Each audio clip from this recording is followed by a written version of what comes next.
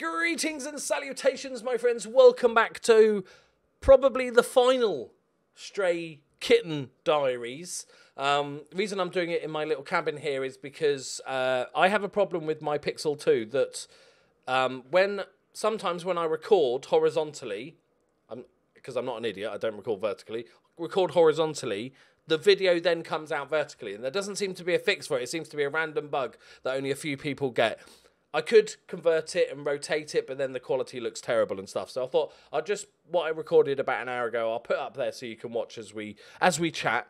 The cats are doing amazingly well. They're sort of 12 weeks old now. They've come on leaps and bounds. I've tried to do everything to get them acclimatized for a new home. So as well as you can see in the video, we've given them what is supposed to be a dining room, but it's basically just a storage room for all the random stuff we've got and everything, my old desk and everything. They needed a bit more space because they're getting a bit bigger now, so we've let them that. So they've gone around and broken everything and climbed everything and ripped one of the curtains off the walls, all that stuff kittens do. But we've got them used to humans. As soon as you go in now, all four of them are just all cuddly and everything. I've also done hoovering in front of them just so they get used to sights and sounds of houses, really, and they've been introduced to the dogs and all that sort of good stuff. And we've sexed them officially now because they're a bit older, so they're easier to sex. So I can confirm that Jared Bowen is a girl, as we suspected. Harry Owen is a boy. And the two black ones, which we've now named Baba and Dee Dee because I can't tell them apart, they are both girls as well. So really good. I'm really chuffed with how they've developed. They look healthy. They look perfectly ready to be rehomed. Over the course of the next couple of weeks, we're going to try and either find a local charity, a little shelter that will get them rehomed, or we might have to do it ourselves, which will be a pain in the bum, but we'll get through that. I'll probably talk to the local vet about advertising and stuff. But if there is anybody in Northern Ireland that wants a cat, don't take the decision lightly. It's a serious commitment. But if you are in Northern Ireland and fancy driving down to pick one up, free of charge, you are most welcome to. I will give you a mini interview because I don't want you being some random dude. But in all seriousness, if you are interested, let me know in the comments below. But they have developed really, really well. Their personalities have really come out. Jared is amazing. She's the most outgoing. I think if there's a place with lots of animals and dogs and stuff, I think she's the best for it because she's fearless. She likes to climb on your shoulder and just hang out. Harry just loves snuggles. As soon as you'll see in the video, as soon as you go in, he just rolls on his side and then rolls on his back, and he's doing all that pawing thing they do in midair, trying to get your attention for cuddles. And Baba Dee Dee have come on leaps and miles. They were the two shyest ones at the start, but they've really developed. They love their cuddles and their playing and all that sort of good stuff. So I'm really chuffed with how happy and healthy they all are. So over the next couple of weeks, hopefully we'll get to find them some nice places to live forever. Like I've said before, we can't keep any. We've got an older cat, Molly. She's, I can't remember, 15, 14. She's not a massive fan of cats. So it wouldn't be fair to her to introduce a little kitten that's just going to be jumping on her and stuff like that. But yeah, so we'll get them rehomed to the next couple of weeks. The only bit of sort of bad-ish news is about Mumcat. I haven't seen her for about 5-6 days now. What's happened? What are my best guess? Obviously, we don't know. My best guess is, as you know, there's lots of gardens down the road. Especially, there's one massive garden that's completely overgrown. It's like a little mini forest. And I think my best guess is that she was part of a social group. We know there was other cats. There's obviously the dad, which is Scratch, and we've got Granny Cat, who we think's her mum. And we've seen a couple of others that she was friendly with. So it could be other litter mates or all that sort of thing. And I think there was probably a big social group of stray cats that probably live a few hundred meters away. And cats have territories. You'll know this if you've got a cat. Usually your garden or your garden, the next garden, it'll be their territory. And I think what happened is Mumcat got pregnant and decided that she needed a safe, quieter spot to give birth and raise the kittens. So she went looking and we discovered her. And we fed her, and she was like, oh, this is perfect. Because although the social group's great, there's always a bit of ruckus and stuff. And obviously, when you're trying to look after babies, you probably don't want them in that atmosphere with that rivalries of the cats and stuff like that. And we do hear the occasional cat fight and all that sort of stuff. So she was because we never saw her before she was pregnant, so she just appeared pregnant. So I think she came looking, realised this was a good safe spot when, you know, the dry ski slope and everything, and found the little nest, and we were feeding her. She went, this is perfect.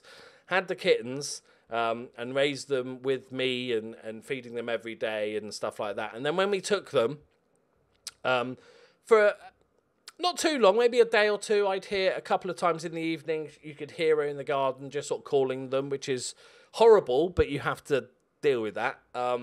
And then we discovered that she'd found, because they were living in the porch area and there's windows next to the porch, we'd found that she'd discovered where the kittens were, and she was sitting at the window looking in on the kittens. Now, I opened the front door to see if she actually wanted to come in. My idea was to hopefully keep feeding her so she became friendly, and then catch her and have her neutered, was my end goal, and then let her go again. Because I don't think she's ever going to become a pet cat, to be honest. She's too far gone. But I thought, get her neutered so we didn't have a spray of lots more kittens. So she'd come visiting, but that only lasted a couple of days, and then she just seemed to accept that that was it now. Cool, the kittens are gone. And she came back for a couple of times for food. I'd see her in the evening, and then she's gone. And I'm assuming she's just gone back to the social group. I probably just see her occasionally now. I've seen Scratch a couple of times. I've seen Granny Cat a couple of times. But obviously, I'd see them 3 times a day when I was feeding them. So a little bit sad. I'll keep trying to hopefully get hold of Mumcat and get her neutered and stuff like that, or even rehomed if it's possible. I'll keep an eye out for her. But I just sort of don't see it happening now. The worst thing is, obviously, there's a chance that she's going to now go and get pregnant again. And if that's the case, I imagine she'll come back, because that would make the most sense. It's a safe space, you know, she gets fed and stuff, which won't be ideal, but we'll deal with it when it happens. Hopefully we can stop that happening. But as you can see, the cats are growing very fast. They've got some fantastic personalities. If I had the option to, I'd definitely keep 1, 2, 4. But just with our elderly cat, she doesn't like cats, so it was never going to really be possible, and it's not fair to her. So there you go. To end this, I just want to say a massive thank you. It's a completely random thing to appear on the channel that's predominantly Football Manager, but I love the fact that you guys have embraced it, and it feels like.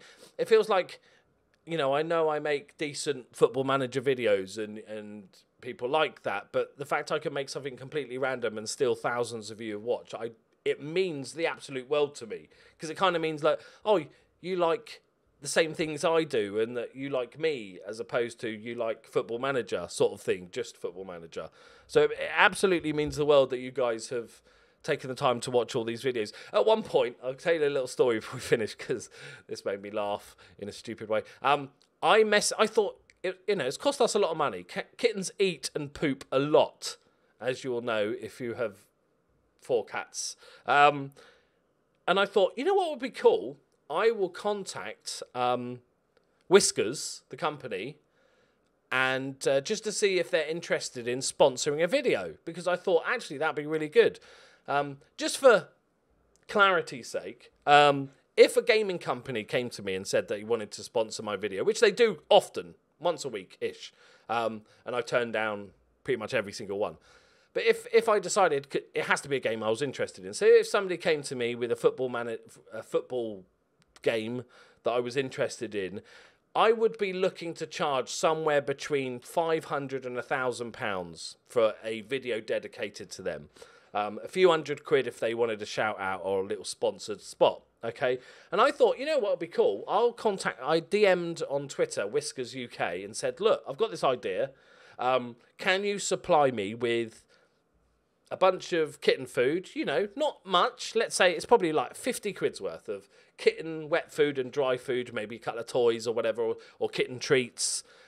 Give me a selection box of treats and I'll give you a shout out in a video. So I didn't ask for any money for it. But I thought, like, it makes sense to them. This is a video about sponsoring stray kittens, a story of rescuing these homeless kittens.